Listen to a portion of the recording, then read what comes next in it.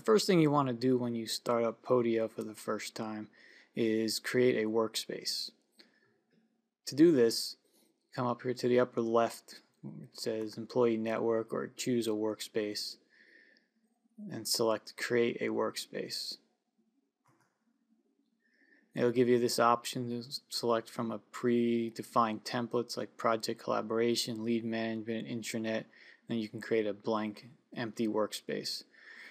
As for wholesaling and real estate investing, you're probably tempted to do the lead management template, but I've found that this is more geared towards sales and marketing type applications.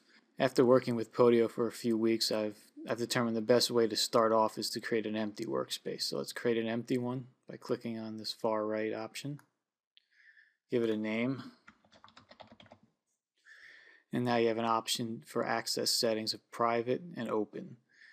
Private means you're not visible to others, and the only way someone else can get access to the workspace is by invite only, and that's pretty much what we want. The other option is it's wide open, and any employee in your company can get access to this. We don't want that, so click private, hit create. Now your workspace is set up, and you can invite additional people. I don't have anybody else I'd like to invite at this time, so I'm just going to X out of this. And now here's my workspace. There's nothing in here, there's no apps. It's just a plain basic setup. And in my next video I'll show you how to create an app that you can use to help manage your leads.